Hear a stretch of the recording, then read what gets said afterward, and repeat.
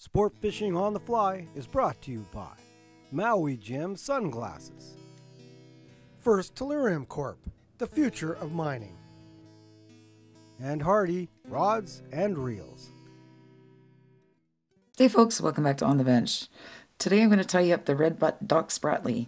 This pattern was originated in the Pacific Northwest, down in Washington, but was intended for the BC area, up by High Hume Lake, which is one of my favorite lakes in BC.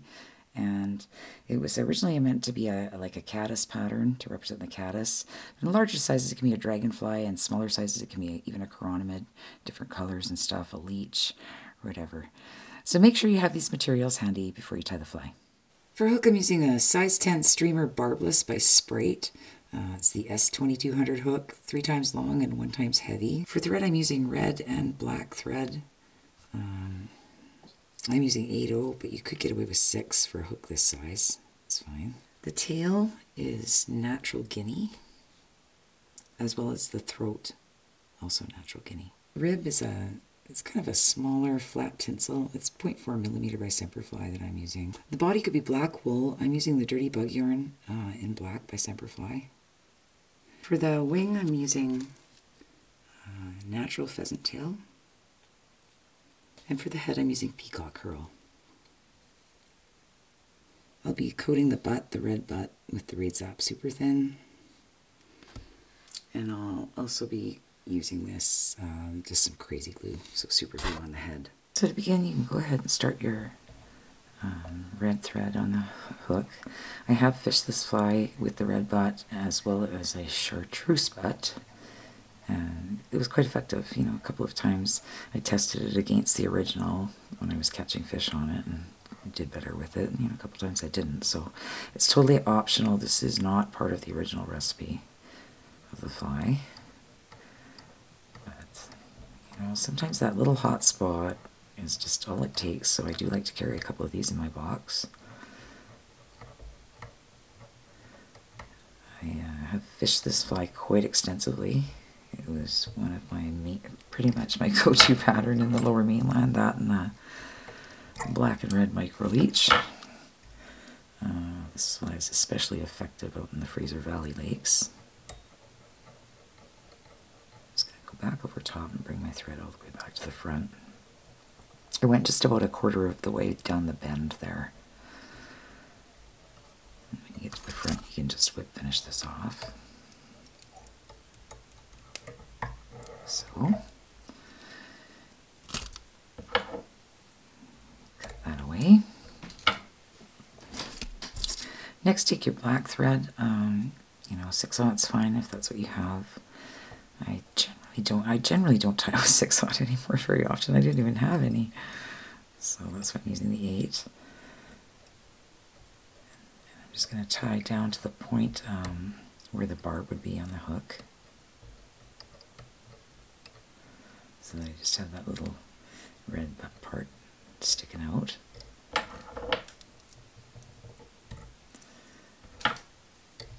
And now I'm going to bring my thread forward, and I'm going to apply, you can apply a little super glue or UV resin, whatever you have. I have the Raid Zap Super Thin that I really like using. Fairly non-toxic as far as resins go, which I have a sensitivity to, so I always use ventilation with resins unless I'm filming. I want to fan stuff my window open when I'm filming right now. But it's very good. I'm liking the new formula of it, and the new brush with it and stuff is really good too. So I'm just going to give it a little cure and light.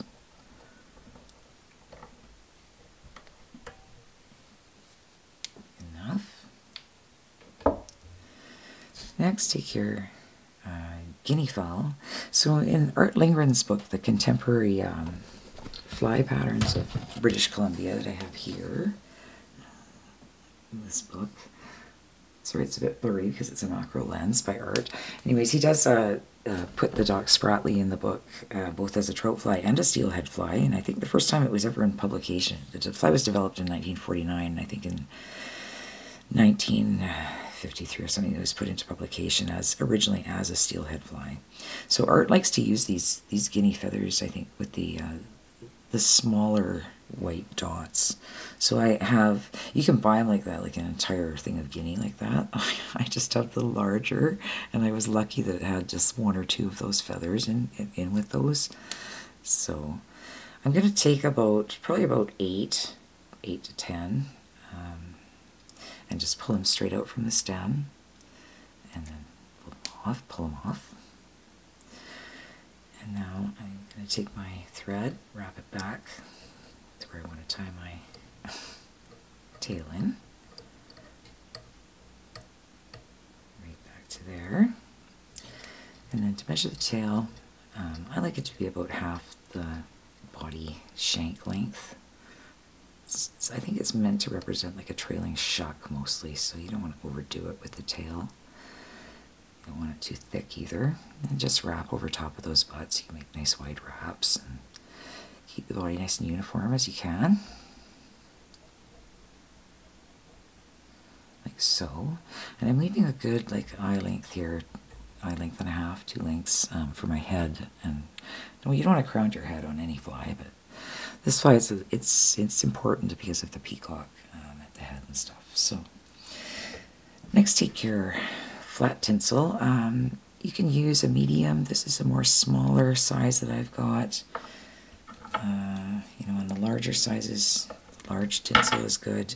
It depends. I prefer the smaller tinsel on these flies of this size even.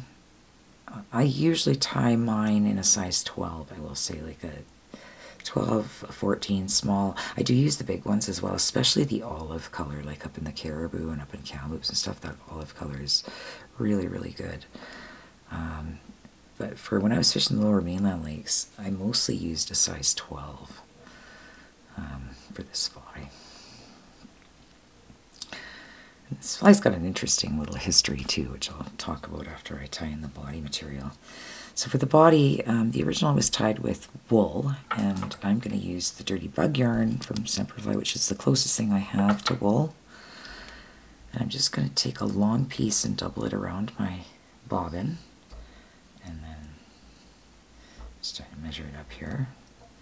And then I'm just going to pull it down to the body and wrap over top of it.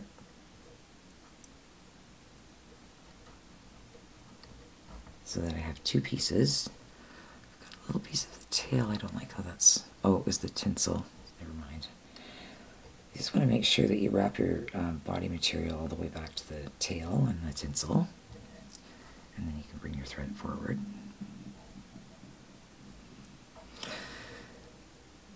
And now, after you bring your thread forward, you can take your bug yarn or wool, or you could use, if you don't have that, you use dubbing. Seal fur is a really good substitute. I've seen it done with floss. It's kind of got a, some people tie it, I don't know what the original looked like, but some people tie it with like a cigar, more of a cigar-shaped body, or a little bit bigger at the front than at the back. So this bug yarn, you can kind of adjust it and go over top of it to make it the shape that you want your fly. This is kind of how I prefer mine, about the thickness I like and the shape I like. Just a little bit bigger at the front than at the back. So slight taper, so I'm going to give that some really good locking wraps. Bug yarn. Come back in behind it, and I'm going to throw a couple whip finishes in before I cut it off.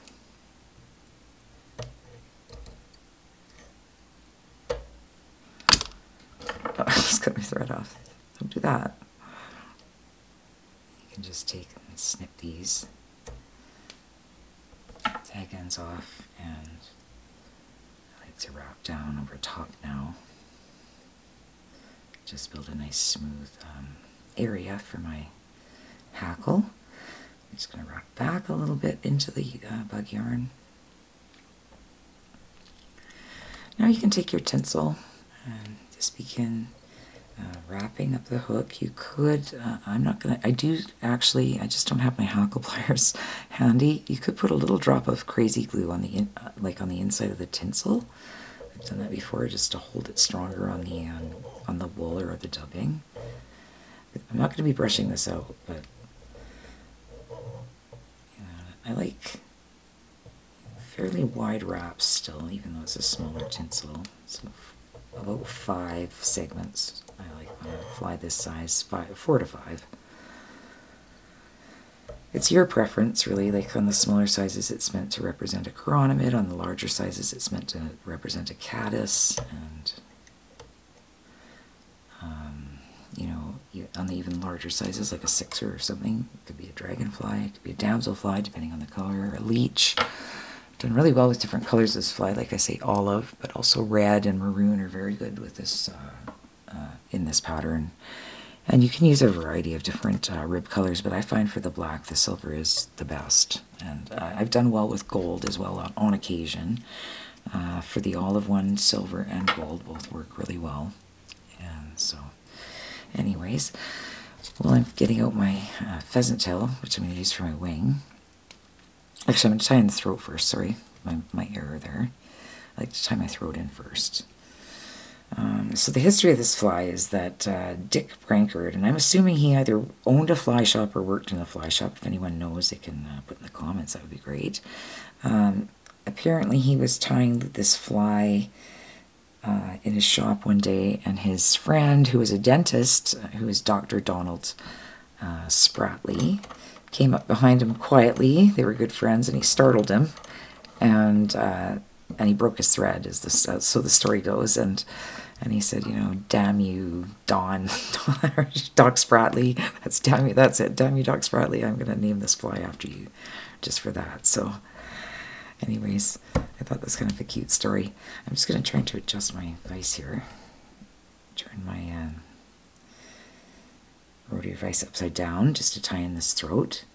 I'm just going to tie it in right here. I've got like about the same chunk size of Guinea as I had for my it's off to the side. Hang on. That's not good. You want to make sure it's on there straight. Just hold that down and then make a couple of wraps. So yeah, it's about the same size I use for my tail. I like to come back just about to the hook point there with it. Might even shorten it just a tiny hair there. Next, take your scissors and just snip that off. Yeah, you can see I've got a little piece of something there. Snip away. You can just lock that down. See how it's sliding off the Guinea butt ends, so you don't want that happening. You want to smooth it out. And apparently Dick Prankard's wife Dorothy tied this fly many, many years commercially as a pattern. It was originally tied, like I said in the intro, for High Hume Lake as a caddis pattern. And Doc Spratley used to come up here to BC and fish it up in the High Hume area lakes and do really well with it. And it also works very, like I read in that same article. Thank you to Richard Raisler for writing an article in it's on Flyline online in 2002. He wrote the article. He's actually the fellow that took over Doc Spratley's dentist office. So thank you for that history on the fly. It was also used as a chironomid pattern.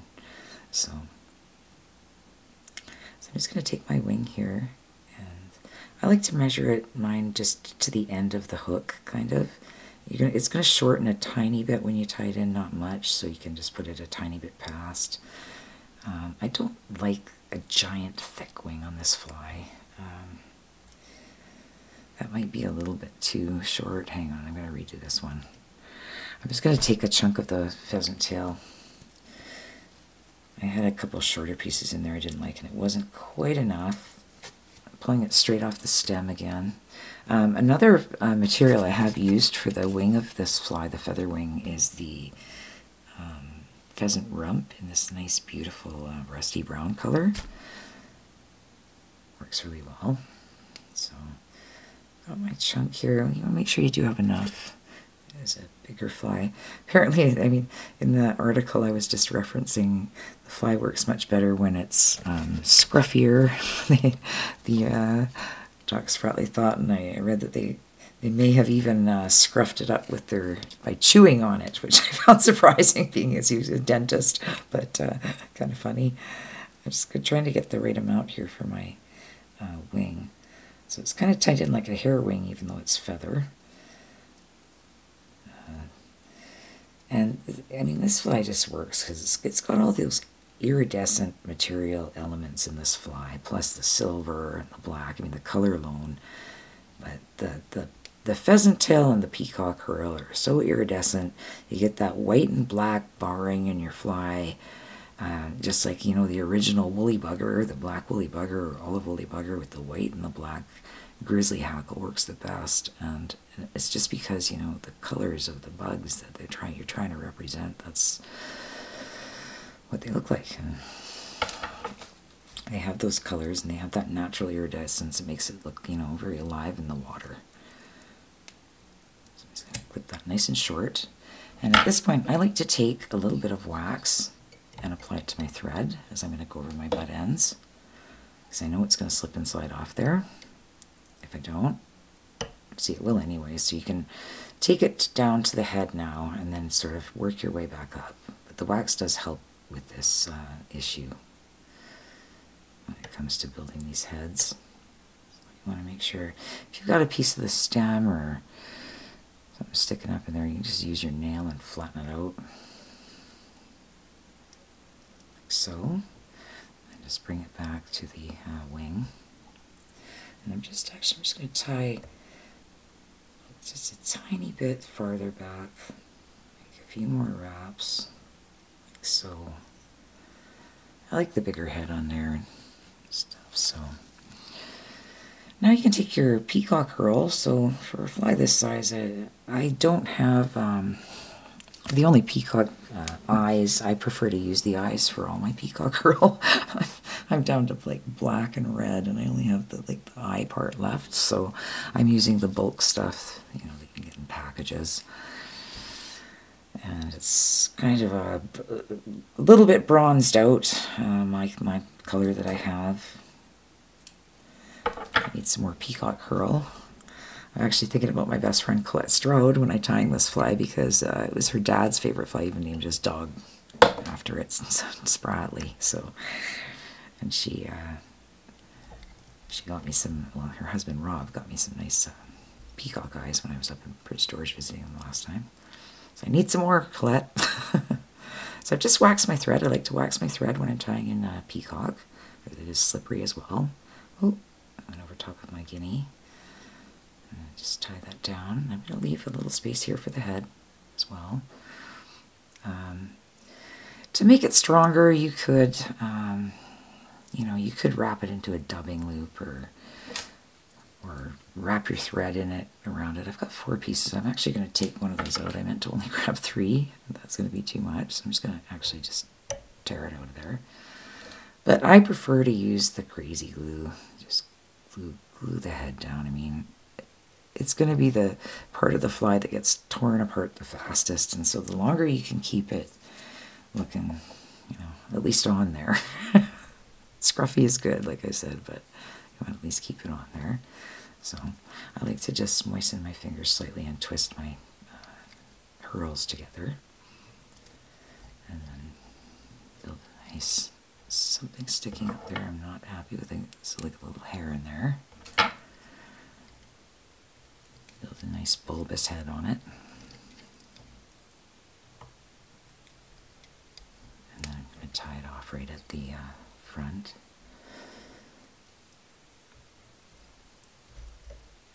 To make 3 wraps, and then I always bring in a couple wraps in behind, back, over top of it. Like so. I don't like to break it. I find it tears out that way, and I also like to right away, sometimes even before I snip it off, I'll throw a whip finish in there very quickly.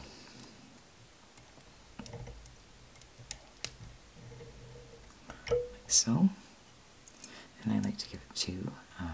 At this point, you can apply a little bit more head cement, crazy glue, or resin to your thread. Do that. And then just give it another whip.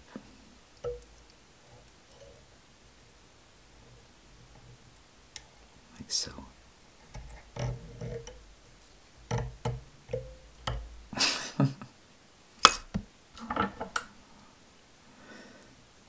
and snip away your thread. And that's it. That's my red butt Doc Spratley. Thank you for joining me on this edition of On the Bench. Take care, everyone. As always, conserve the waters and tight lines.